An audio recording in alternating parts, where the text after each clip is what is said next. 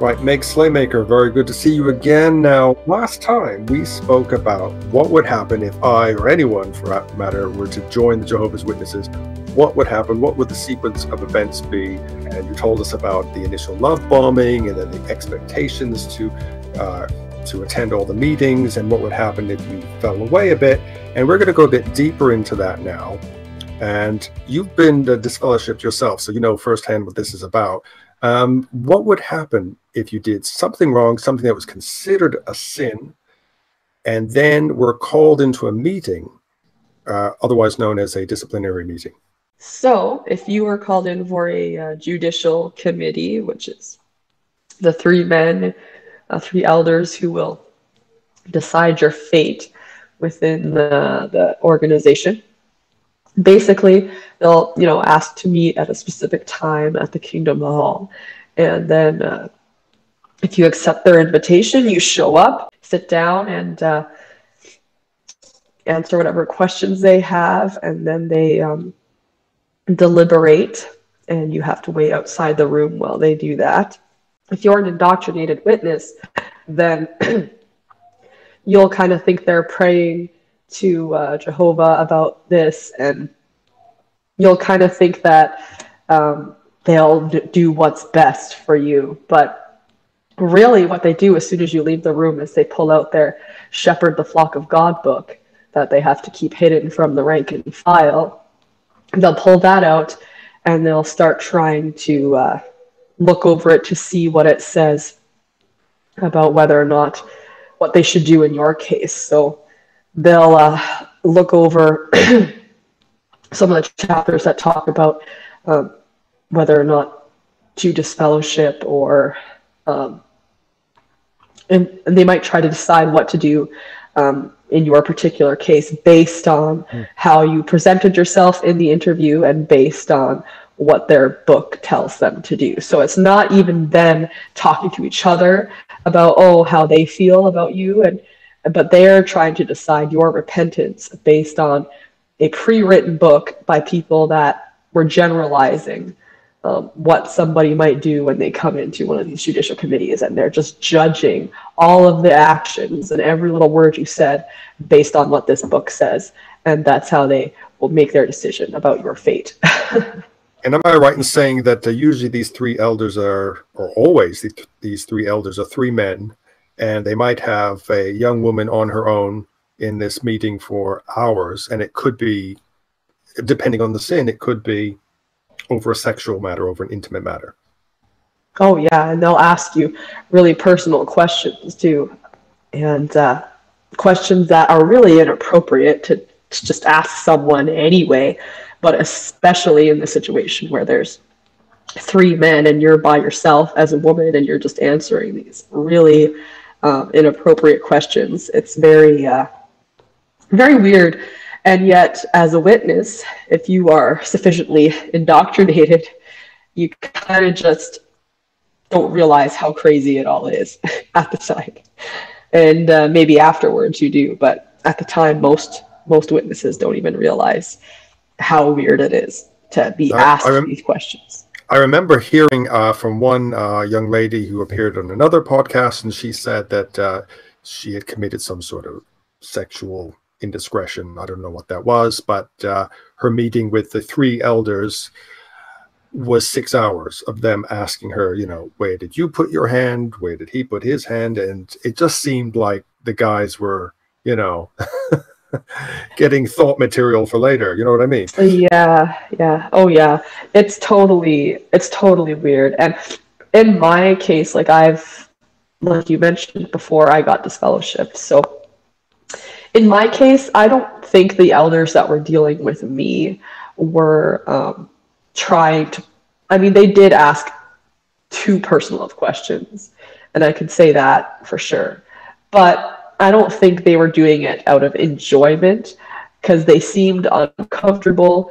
They seemed fidgety, it seemed awkward for them as it was for me. I think they were just doing what their Shepherd the Flock of God book asked them to do, because they're trying to get enough details so that they can make a judgment on your faith. So if they don't get enough details out of you, or they don't see, if you're not willing to answer their questions, or if you don't present yourself in a way that shows that you are repentant according to their book, then they will disfellowship you. So if somebody is like, do you have to know that? Like, why do you have to know that? Or if somebody's like, I don't know, I don't remember, and they're trying to like avoid getting into all of these details, they will take that as a sign that you're not repentant. And if you are determined not to be repentant, does that mean you're out in the street right away, or what happens next? If you go in there and you like, let's say you're going in there because of apostasy, okay? So maybe there was some rumor that you don't believe in a teaching that you're required to believe in.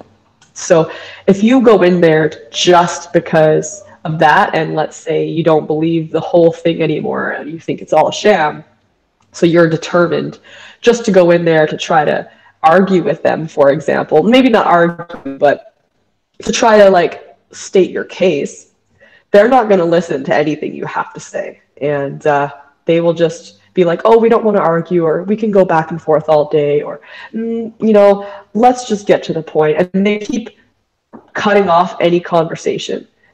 I've heard so many of these judicial committees, because they've been recorded and put online, and they will not listen to anyone who has any kind of argument about why the religion is false. They just keep, let's get back to the point. Did you or did you not say this to brother or sister so-and-so, or blah, blah, blah. And then as soon as they get out of you enough information for them to be able to say that, yep, you don't want to be a Jehovah's Witness anymore, then yeah, you're pretty much just kicked out right away, and they'll make an announcement at the following meeting that you're no longer a Jehovah's Witness, and then everybody will shun you.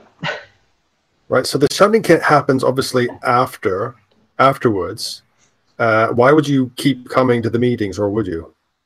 Well, it depends on the situation again. If you were someone who was disfellowshipped because of some wrongdoing, and you still believe that it's the truth, you might try to, in your head, understand why you got disfellowshipped, and you might try to, humble yourself and accept the discipline and keep going to the meetings. And every time you go to the meeting, you'll sit at the back of the Kingdom Hall. You don't have to sit at the back of the Kingdom Hall, but most people do, because most disfellowship people don't like to draw attention to themselves, because it's awkward walking into a room with everyone who was your former peers, and they don't even look at you anymore. Or if they do look at you, if you catch their eye, they quickly look away, as if they don't even want to make eye contact with you because you're so disgusting. So it's awkward to be in that situation. So usually when you walk in, you sit at the back, so as to try to avoid as much people seeing you as possible, and you try to appear invisible.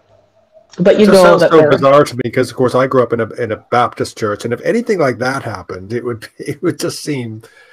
I mean, like I say, if you're on the outside, you could see it. If you're on the inside, you can't see it.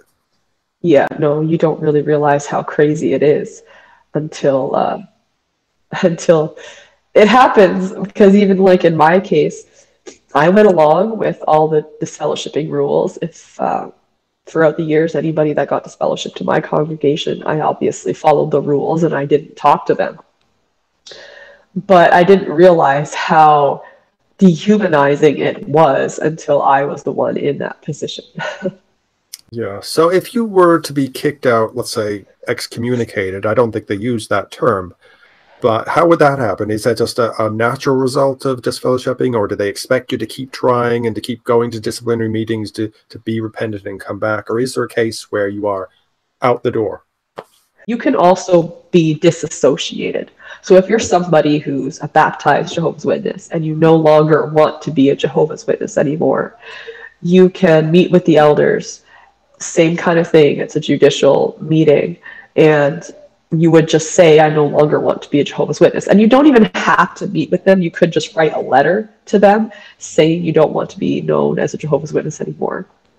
And then they would, at the next meeting, make the same kind of announcement that they would make as if you were being disciplined.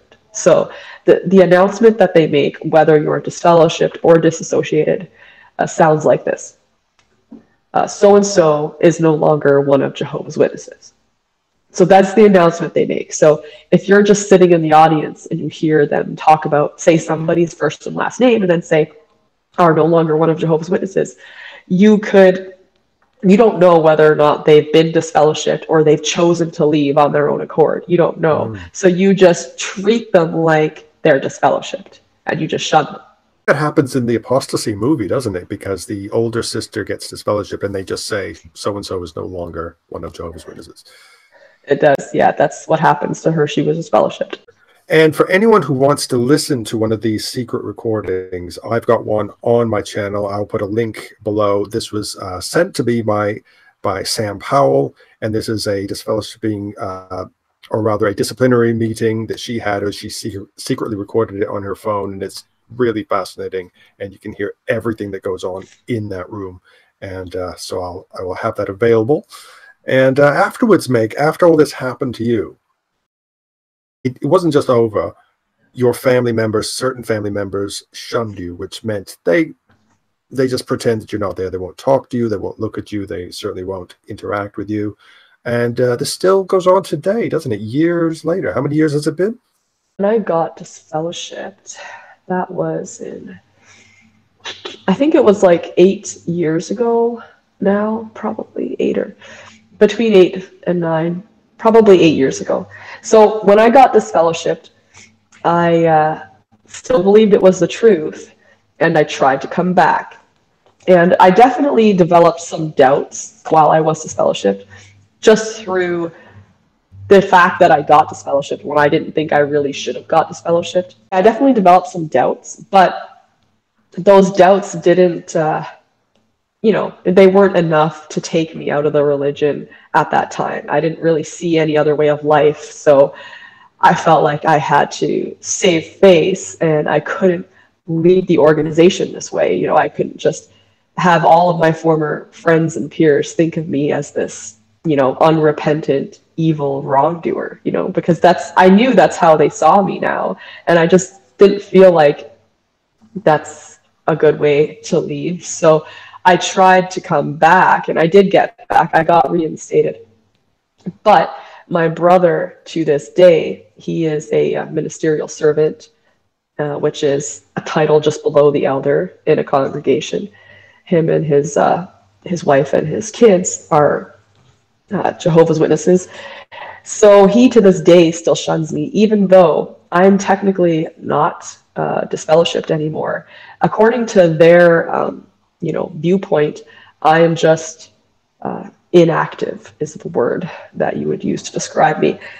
But they still shun me, and I think the reason that he has shunned me for all those years is because in his mind he thinks that if I was to talk to the elders and tell them about my lifestyle, that they would disfellowship me. So he's just kind of preemptively shunning me, even though I'm technically not disfellowshipped. So that certainly doesn't, I was going to say it's going to mess up things like Christmas, but Jehovah's Witnesses don't celebrate Christmas. I mean, I assume you do now, but I mean, that must be awful. Your brother, I think it's your younger brother, you said. No phone calls, no nothing. I mean, if you were in hospital, would he visit you? Correction, he is my older brother. He's older than me. If I've been in the situation where I've been in hospital since he's started his shunning of me, and no, he hasn't come to see me ever.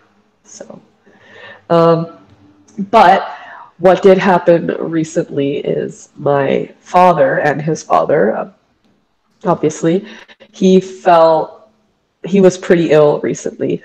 And I'm not going to explain everything that's been going on with him, but he ended up in the hospital, and there was a period of time there where I kind of thought that he might die because it was quite serious.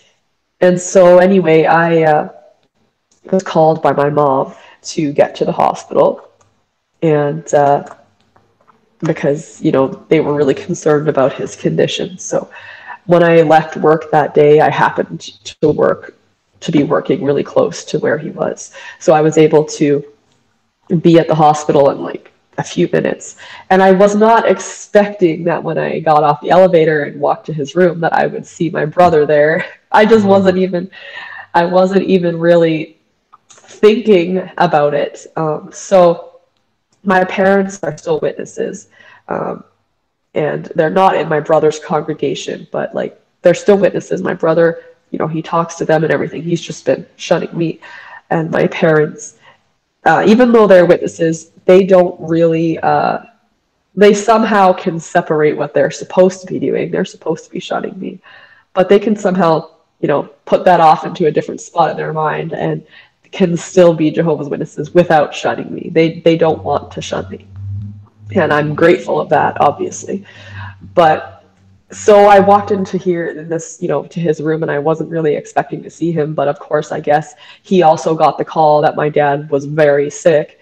So he was also there. And when I saw him at first, I kind of like, my heart kind of was like, oh no, because I didn't have any preparation, obviously, for this, and I hadn't seen him in so long. It's like been 7 years probably since I've seen him. And yeah, so he walked up to me right away and he gave me a hug, and I was kind of like taken aback because I didn't know what to expect, really. And it was a little awkward for a few seconds, and then later on, when my dad was a little bit like he was really confused, I'll just say that, at the hospital, and he didn't really know any of us was even really there. So, you know, my brother was hungry and asked if we wanted anything to eat, and I was like, yeah. I mentioned I was hungry too, and he was like, well, why don't you come down to the food court with me and we'll go get something to eat? And I was like, really not wanting to, because I knew that as soon as we got down there, that he would proselytizing to you, perhaps. Yes.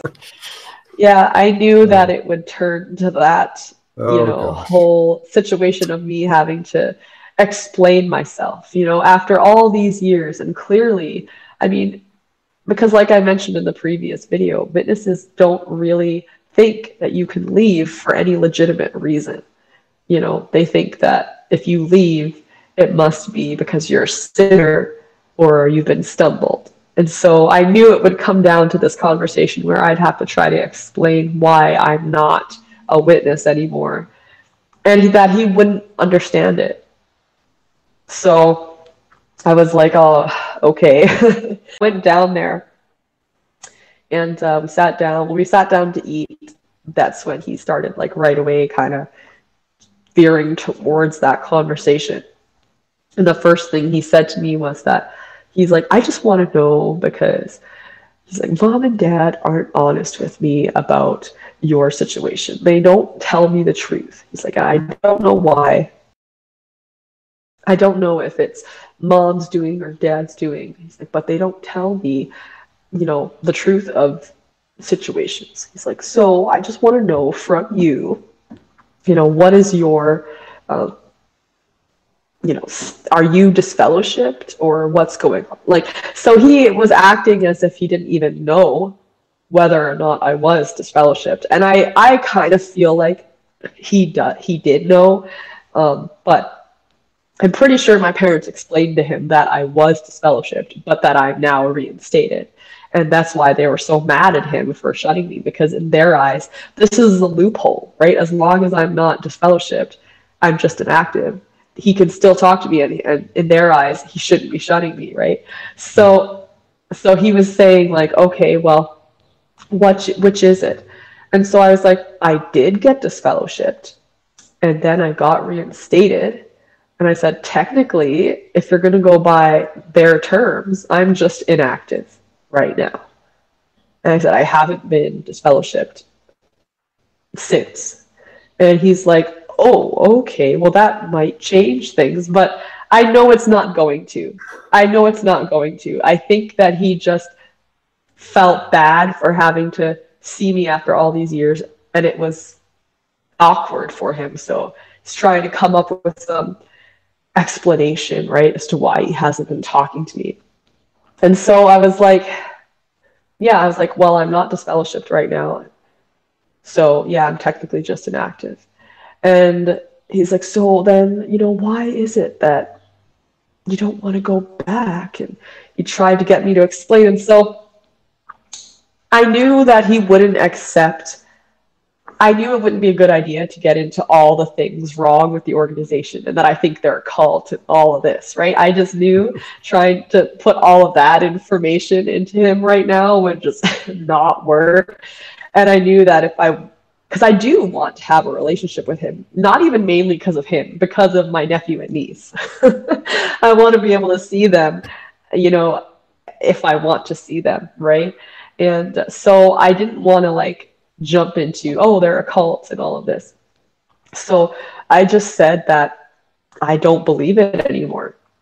And he was like, he couldn't accept that answer. He said, I don't understand how you can't believe it. And if you don't believe it, well then how can you live in this world?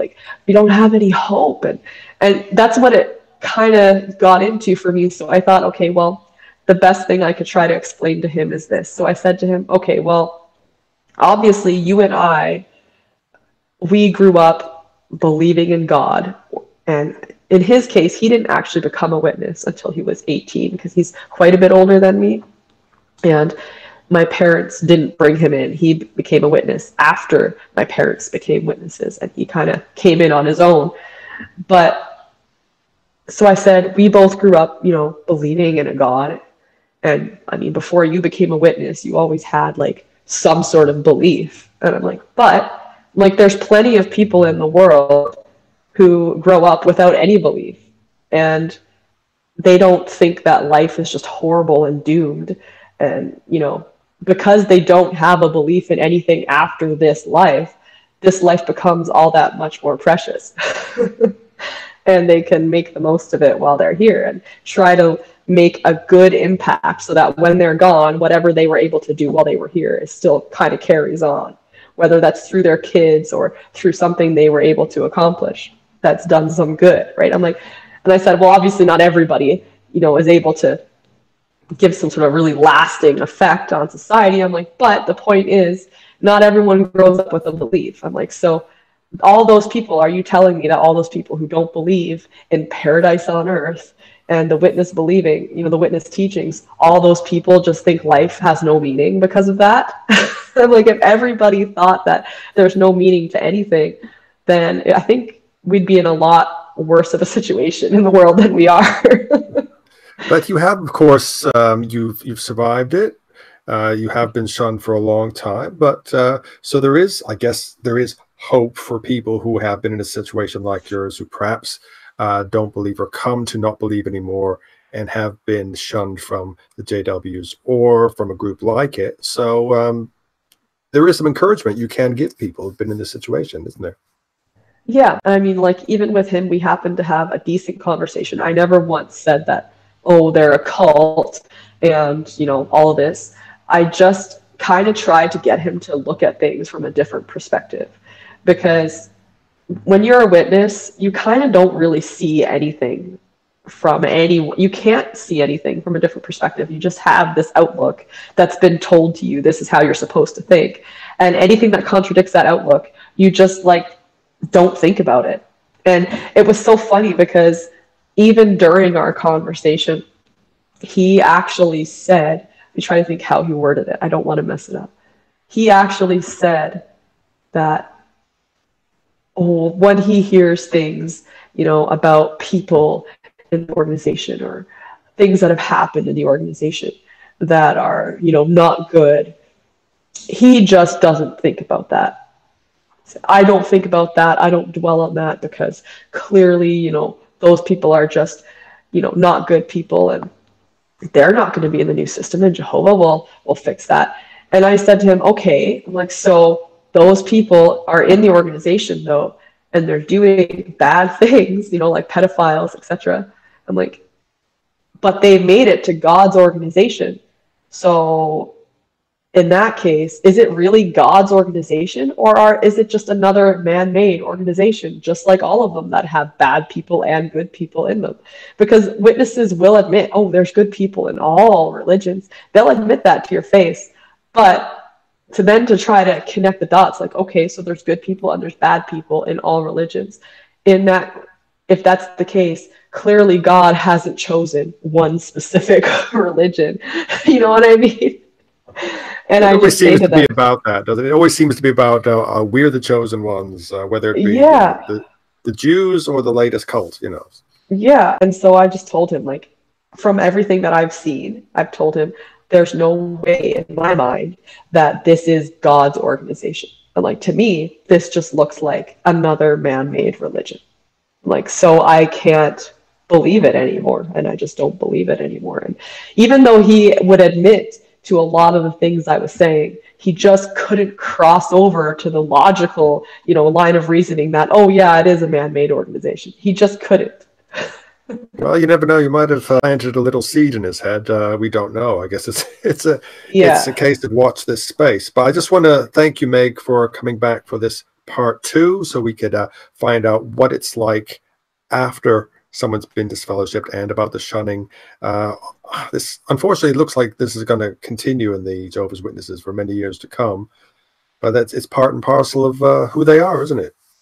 Yeah, and I find it really ironic that this year's convention is all about love never fails. It just seems like such a terrible title for an organization that encourages completely cutting off loved ones. And that was another thing that I did tell my brother when I was talking to him. I told him that I don't agree. He tried to explain to me that he wasn't shunning me for personal reasons. He's like, I'm not doing it to hurt you. I still think about you and I still love you and I still pray for you. I'm just doing it because, you know, I said, I know you feel like it's the right thing you're supposed to do. And I said to him, but I don't agree that it's the right thing. And I think it's horrible when I see people shunned in any religion for just choosing not to believe it anymore. And I told him that I really hope that in the future, if any of your kids don't stay in it, that you and your wife do not shun them. And I said that to him. And he was like, he didn't actually say whether or not he would or shun them. He just said that he used to worry a lot about whether or not his kids would stay in it, but now he tries not to worry about it. He's like, because he can't save them, he can only do the best he can, and then it's going to be left up to them what they do. And he tried to kind of avoid saying whether or not he would shun them. But I told him, I really hope whenever they make their decision that it doesn't end your relationship with them. Excellent. Wow. Again, I just want to thank you so much, Meg, for coming on to Talk Beliefs again. And no doubt we will see you again in the very near future. Thank you.